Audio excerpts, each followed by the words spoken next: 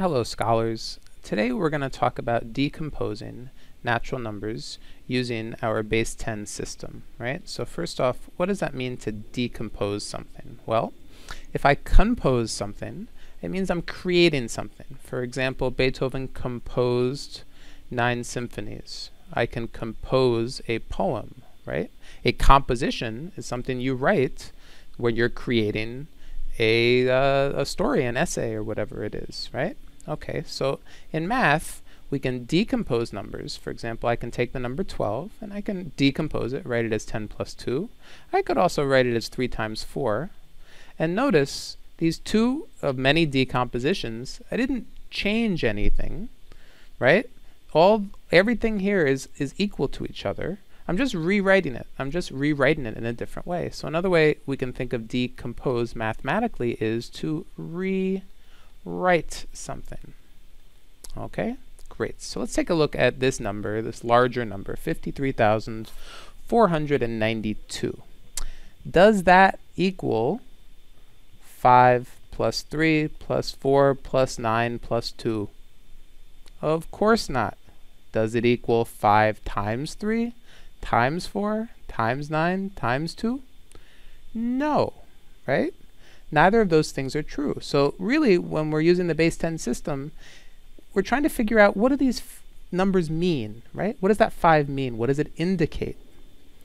Now, I know in middle school, we went over the fact that each of these numbers sort of has a place value, right? So for example, this 2, it just means 2.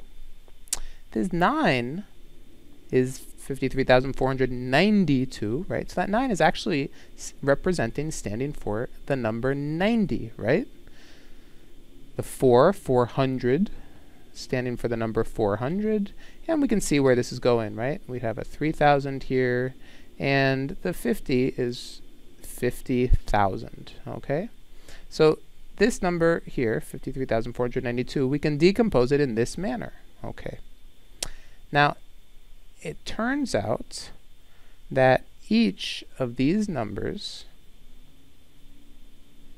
right, can be written as a power of 10.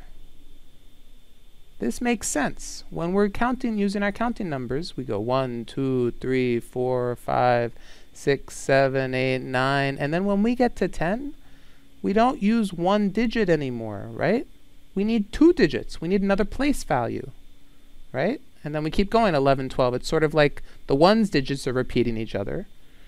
And we can keep going all the way up to 90, and then when we get to 100, we need another place value, right? This is the same idea. I know that in school you guys played with these blocks, right? That's a 1 block. That was like a tens block, and then you had this thing that was like a hundreds block, right? So I know that you guys definitely played with this, and that was the basic idea. They were trying to build up place value, right? So let's go back to here. Let's take a look at 90. That's a nice place to start. 90 is really 9 times 10. 400, well, 400 is really 4 times 100, right? But we want to write everything using base 10. So the question is, how can we turn 100 into a base 10? Let's see. Well, 100 is nothing more than 10 times 10, right? So this 400, I can rewrite it as 4 times 10 squared, right? That's what 10 times 10 means. So instead of adding 490, I'm adding 4 times 10 squared plus 9 times 10. Let's just leave it like that for now. Let's go this way, 3,000. Well, how many 10s am I multiplying here, right? Well, it's definitely going to be 3 times 10. Well, it's 3 times 1,000. That's what 3,000 equals. And 1,000 is 10 times 10 times 10. Okay, so it's 3 of them that I'm multiplying together. And 50,000, well, maybe we can see how this is going, right? 5 times 10 to the, or times 10,000. And what, 10 times 10 times 10 times, 4 times, right?